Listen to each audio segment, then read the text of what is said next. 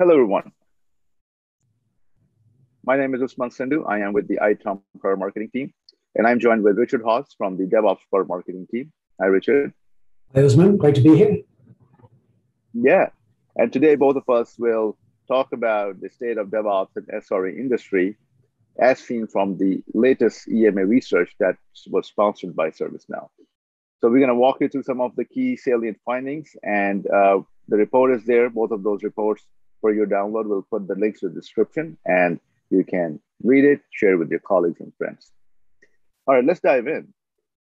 So, Richard, why don't I leave it up to you, kick it off with some of the findings from the DevOps report. Yeah, I thought this was a great chart to start on because it really sets the context from my point of view on why our customers are so keen on DevOps and so many companies are moving to DevOps so rapidly, because they're really looking for what this chart says, right? The speed of software delivery, they're looking to speed up what they do in terms of updating their apps. The other one particularly that jumps out to me is business agility, because they're trying to be more agile and be more responsive to the business. Particularly when you think about what we've been through with the pandemic and trying to adapt very quickly as the business needs have adapted.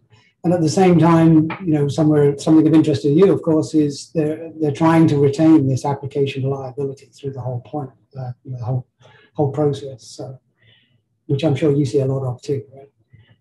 Yeah, and absolutely. You mentioned pandemic and post-pandemic, of course, the whole drive to come back to the offices, there's a more reliance on speed and velocity, right, of the product delivery. So I think this is spot on.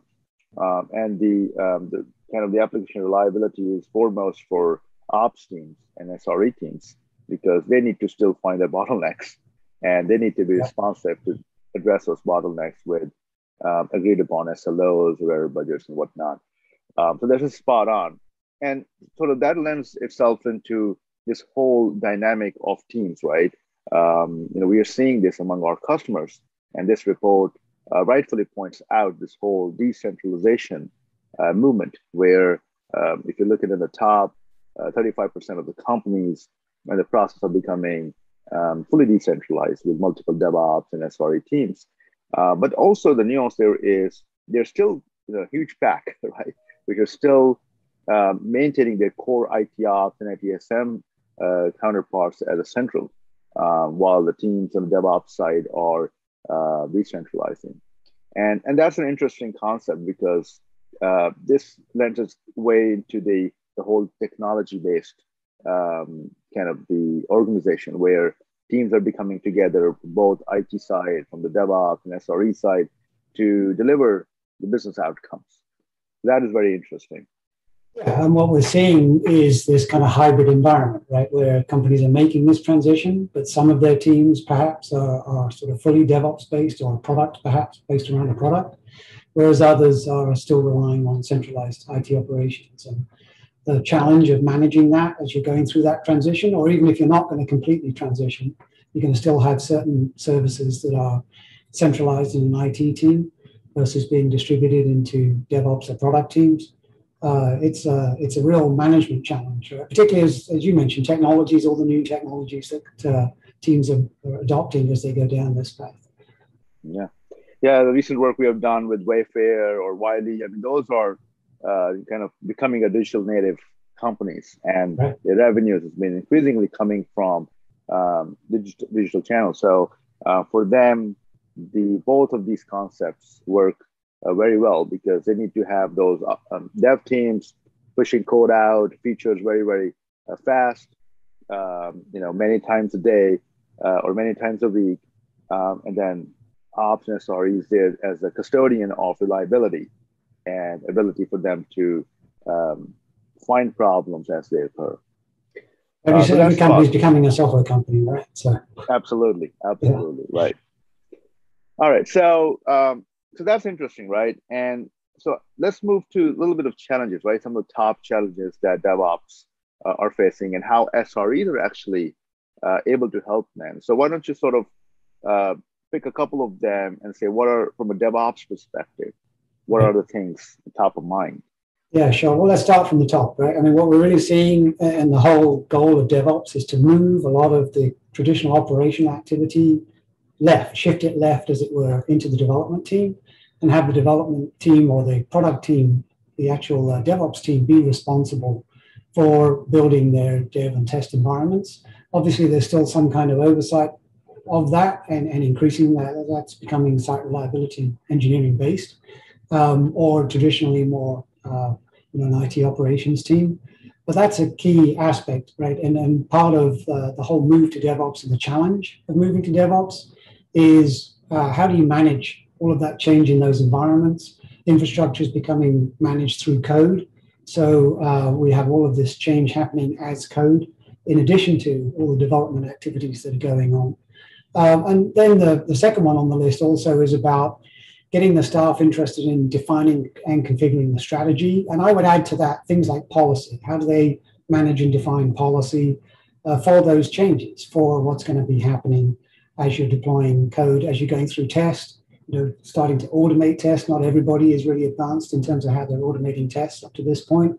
And then the other stages through that, like security scanning and other activities that have to happen before something gets into production. It's quite a move, quite a set of changes for teams to get used to, and of course everything has to work well and operate while you're making that transition. So a lot of effort for these teams as they do that transformation. Yeah, and from the ops and SRE point of views, right, there are a couple of things, because the one, if you look at the traditional ops model, in the big, large enterprises that have these distributed teams, IT might still be responsible for provisioning or providing those environments, right? For example, providing those instances that are running on multi-cloud environments, and is practically providing those guardrails and policies. But dev team still has to spin up an instance to test the code and decommission that environment. Is happening on a daily basis. So I think ops and kind of the SRE model is to the ability for them to give those environments to them in a very, very seamless fashion. And then on the tools side, right, that's important, because dev guys don't want to leave their tools. So for ability, right, so for them to be comfortable in doing their work in a more efficient fashion while everything else gets taken care of. For example, the concepts like providing distributed teams to bring their services on in a very seamless fashion, and ability to track observability, trace the problems. So SRE and ops teams can enable them and help them out so that there are no bottlenecks in their future deliveries. Yeah, and you still need, from the ops side, I'm guessing, you still need everything that we've done traditionally, maybe through the CMDB or a service graph, right? Even though this is a very transitory environment now we're moving into with the cloud and containerization, things like that, you still need that connectivity that a service graph brings, right? Yeah, it's a central visibility challenge, right? Really, because in a traditional environments, you still need to know what is going on, if there are any problems in these distributed environments. So as companies move from monolithic architectures to distributed architectures, there's a greater need for that visibility, of course.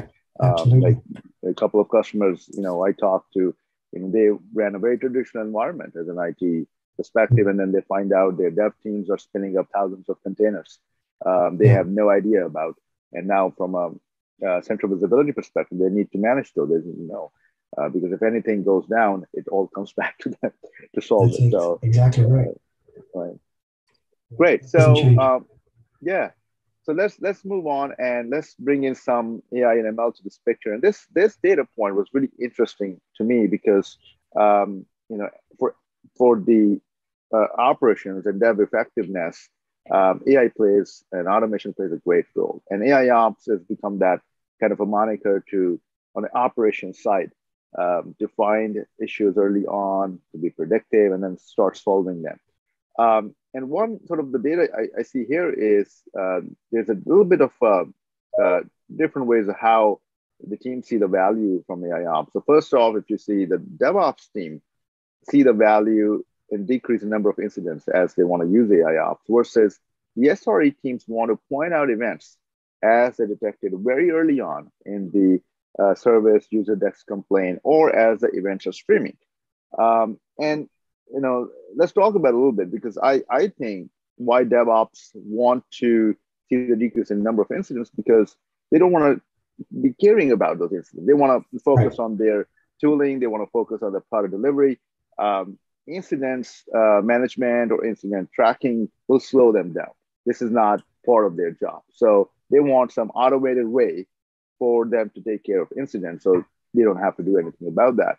But on the SRE side, for them to run services reliably, to have those SLOs being met and error budgets being met, they need to identify problems very early on so they don't become bottlenecks down, upstream the service. So I think that's kind of the nuance why there's a difference in expectation from AI ops. Do you have any observation?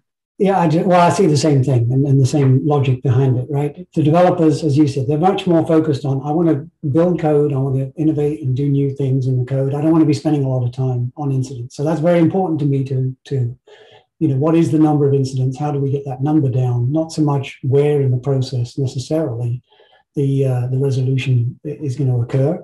I think that will change actually over time as developers, with the idea of DevOps is that you become the owner of your code completely, right? All the way into production. You wrote it, you own it kind of thing. And I think so then there will be much more balance in terms of where incidents are picked up, the value that's actually being delivered to their end customer. They're going to have that more direct connection to the end customer. So I do see that becoming more important to DevOps teams going forward. It's interesting to see how this breaks down. I think the other thing that we're seeing here is from a management organization, right, or as the people that have to own this whole process, how are they focused on identifying these incidents sooner, eliminating them before they get into production or cause an issue? And, you mentioned things like SREs being focused on error budgets, for example. One of the things we want to try and do in the whole change automation process is bring that mindset into automating the change. So, if you can model an error budget in some way in ServiceNow, then we can use that as part of the policy for change automation. So, for example, saying if there's a currently open incident, then we should be more keen to get defect repairs, fixes out into production rather than new code for a particular service that might have incidents open right now. So those kinds of things, I think, will also help this whole process and people understand, the impact of these incidents on their day-to-day work. Yeah, and in fact, you brought up some great points, and it sort of kind of goes into the AI-powered service ops story as well, where we are seeing this whole movement away from instant-based culture to most event or alert-based culture. And then this story, this data point, points to that story exactly because this is how organizations become more predictive and proactive. So that's right on.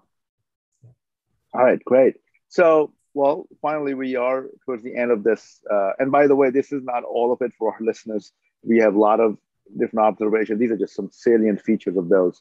And finally, this was interesting to me because in a traditional IT world, we always say and see from customers that 80% more outages are just based on changes, unplanned changes, and things are not as different when you go into the distributed environments. And this is an example from the Kubernetes, where the data is showing us that configuration changes amount to be the largest chunk of these causes of outages.